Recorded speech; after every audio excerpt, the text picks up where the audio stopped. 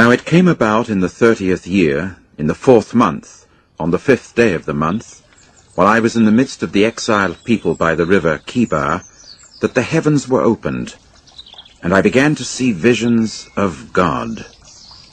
On the 5th day of the month, that is, in the 5th year of the exile of King Jehoiachin, the word of Jehovah occurred specifically to Ezekiel, the son of Buzi, the priest in the land of the Chaldeans, by the river Chebar, and upon him in that place the hand of Jehovah came to be.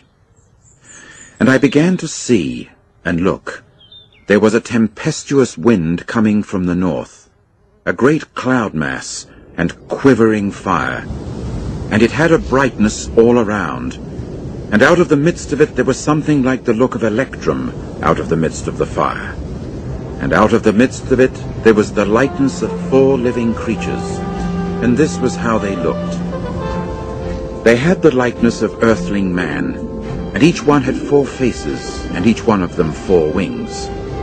And their feet were straight feet, and the sole of their feet was like the sole of the foot of a calf, and they were gleaming as with the glow of burnished copper. And there were the hands of a man under their wings on their 4 sides, and the 4 of them had their faces and their wings. Their wings were joining one to the other. They would not turn when they went. They would go each one straight forward. And as for the likeness of their faces, the 4 of them had a man's face, with a lion's face to the right, and the 4 of them had a bull's face on the left. The 4 of them also had an eagle's face. That is the way their faces were. And their wings were spreading out upward. Each one had 2 joining to each other, and 2 were covering their bodies. And they would go each one straight forward. To wherever the Spirit would incline to go, they would go. They would not turn as they went. And as for the likeness of the living creatures, their appearance was like burning coals of fire.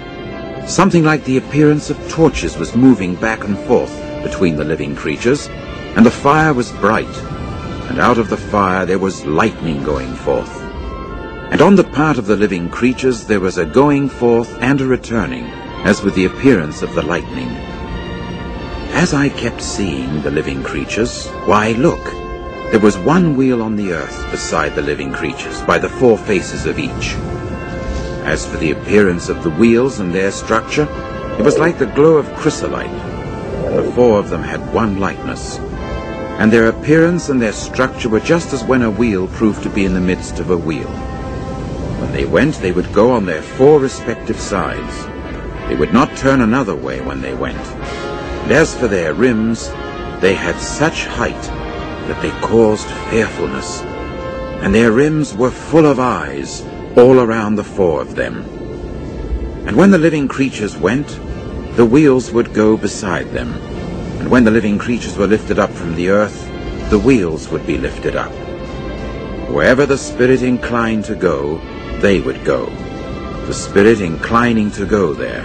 And the wheels themselves would be lifted up close alongside them, for the spirit of the living creature was in the wheels. When they went, these would go. And when they stood still, these would stand still. And when they were lifted up from the earth, the wheels would be lifted up close alongside them, for the spirit of the living creature was in the wheels. And over the heads of the living creatures there was the likeness of an expanse, like the sparkle of awesome ice stretched out over their heads up above. And under the expanse their wings were straight, one to the other. Each one had 2 wings covering on this side, and each one had 2 covering on that side, their bodies. And I got to hear the sound of their wings, a sound like that of vast waters, like the sound of the Almighty One. When they went, the sound of a tumult, like the sound of an encampment. When they stood still, they would let their wings down. And there came to be a voice about the expanse that was over their head. When they stood still, they would let their wings down. And above the expanse that was over their head, there was something in appearance like sapphire stone, the likeness of a throne. And upon the likeness of the throne there was a likeness of someone in appearance like an earthling man upon it, up above.